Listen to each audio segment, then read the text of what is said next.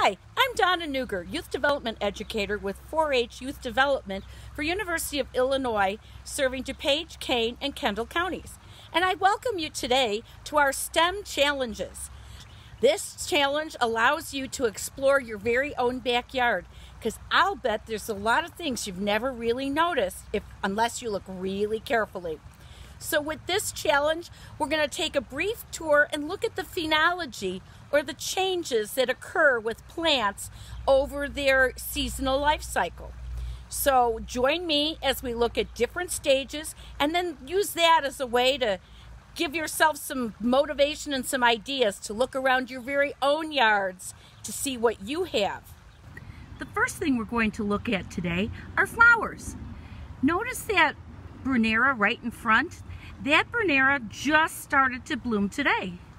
And as we move over, we'll look at the Corydalus. The Corydalus has been blooming strongly for the last week and a half, and you can tell that it's starting to go on its way out.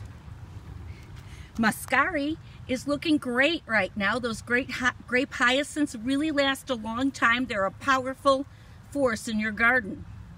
But look at these. My gosh, can you tell what they are? They're just little sprouts, just little buds coming up through the ground. That's going to be a really fantastic hosta. And then you look a little farther over and you can see the Siberian iris. Nothing but greens there. They're not even close to being ready to blossom yet.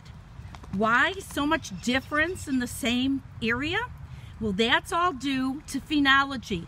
Each plant needs a different amount of warmth and sun to be able to bloom. And so that's why we have our different bloom times.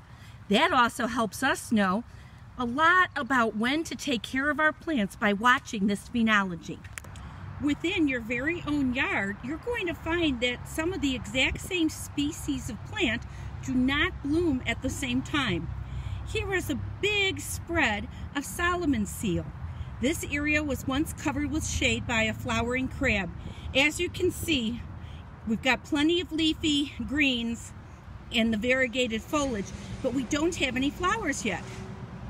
And as you look at this, you can see those little white flowers hanging below the stems. Shows the great difference between different locations. Solomon seal prefers a shady location, and it will behave differently when it's happy. Let's examine some shrubs. This gorgeous amelanchier has been going strong for the last several days, and it is in full bloom. It attracts butterflies, and soon it will have beautiful red berries that are delicious to the birds. The buds on this clethra are just coming out now. It's pretty obvious that this is not going to have any great blooms until summer. But that's a great time for the butterflies, because they'll be here this summer to take a look at it and check it out.